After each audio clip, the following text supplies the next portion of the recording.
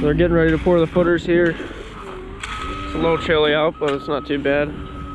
Not too cold for concrete, they say.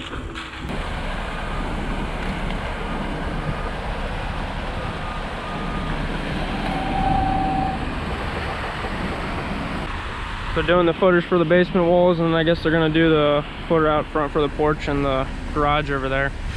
The forms that they use there are plastic, and those actually work as the footer drain. Then they're hollowed out with holes in them, and they fill stone around there.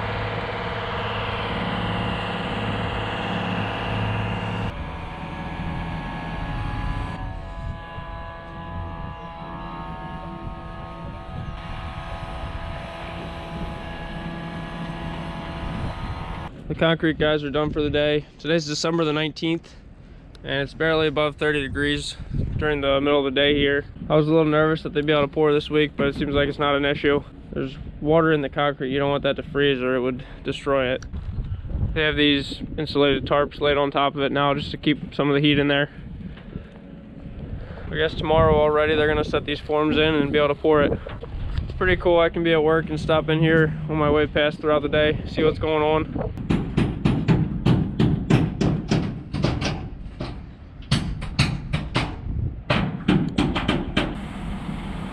So it's the next day here. These guys have all the forms set up. Looks like they're getting ready to pour this concrete soon. So we got 9-foot basement walls, and then they have these footers up in the front of the house for the porch and the garage over there.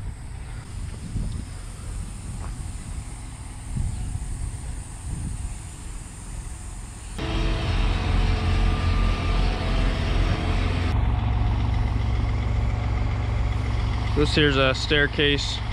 We have Velcro doors so you can get down to the basement. That's all built into the forms. Never seen that done before. It's pretty cool.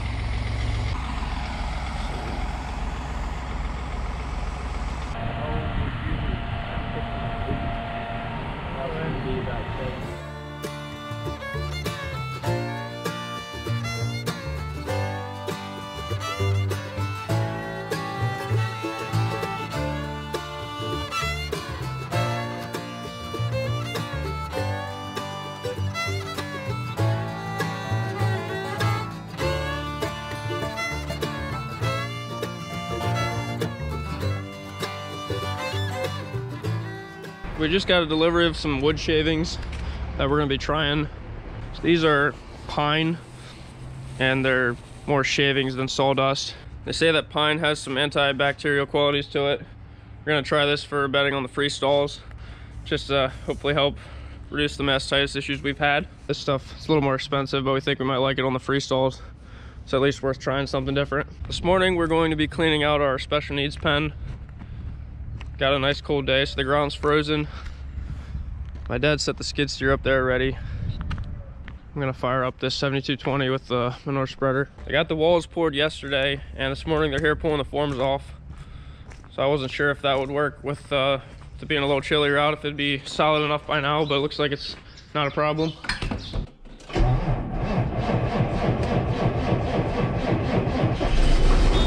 Woo!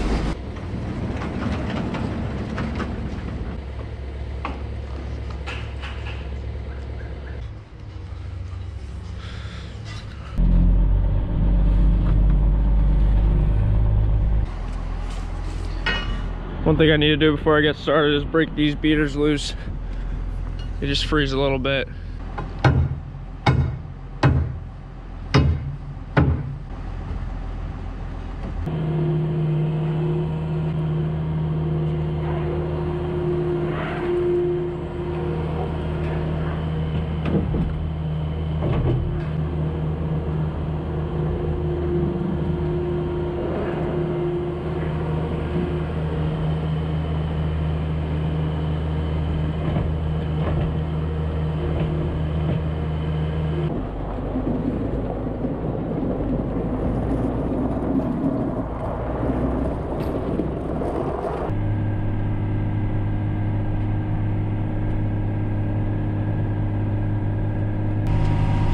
This is my fourth spreader now.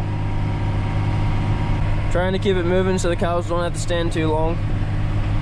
It's kind of fun spreading when you got a bunch of steam coming out behind.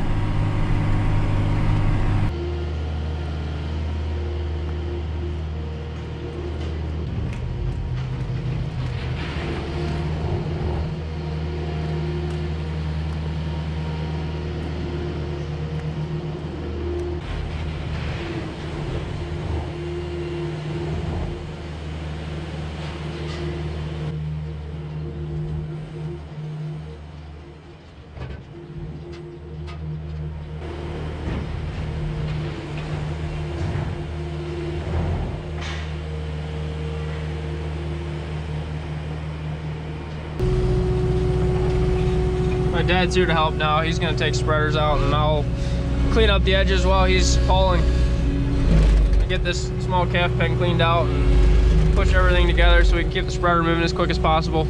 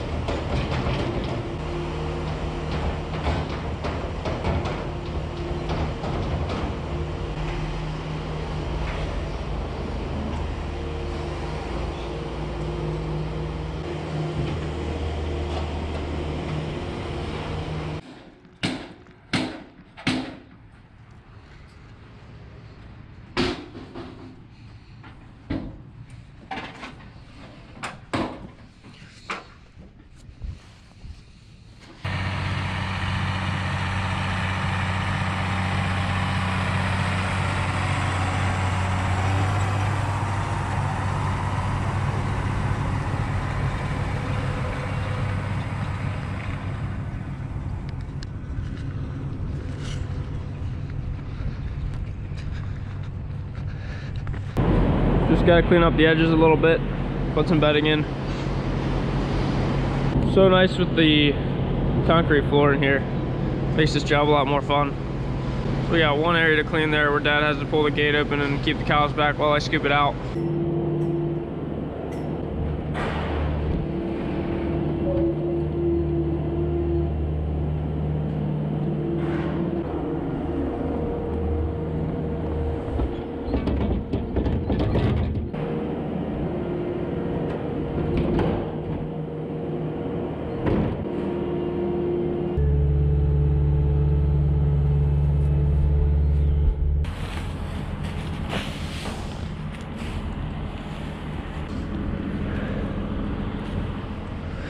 Dad got the bedding thrown in here. Seems like with the pen expanded, it's able to get a little bit more of a pack build up in there. It doesn't spill out the sides as quickly. Usually after about 5 weeks, it was full. This time it was almost 8 weeks.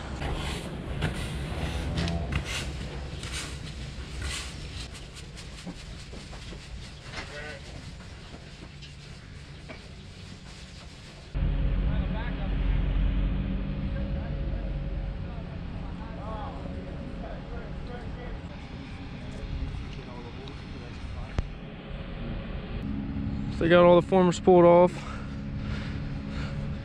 Just 2 days to get this all done. Pretty impressive. So there's the window well. We got one window in the basement. Put a hole through it there if we want to put a pellet stove or something down in the basement at some point.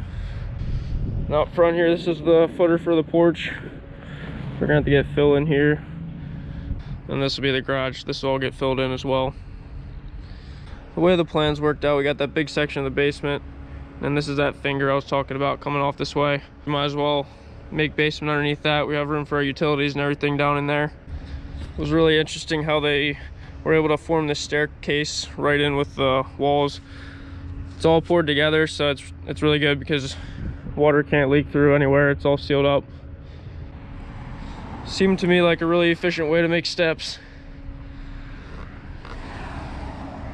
We'll have to give it a few days before we can backfill it. Probably be next week till we get to doing that. I think we're gonna try to get some stone in along the bottom tomorrow, but you wanna make sure you let those walls harden enough before you put dirt against them.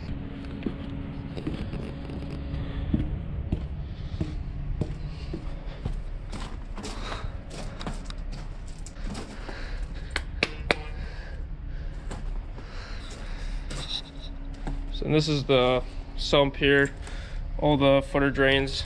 These are the forms they use for the footers. They have these little slits cut into them so water can leak into those, pipe through, and it can be pumped out if needed. Not sure we'll have too much trouble with water, but that's there if we need it. Then this right here is for our water line coming in. We're gonna have to get that set up at some point, and this narrow part of the basement will have plenty of space along the wall for water softener and filters, and put our water heater and everything set up here.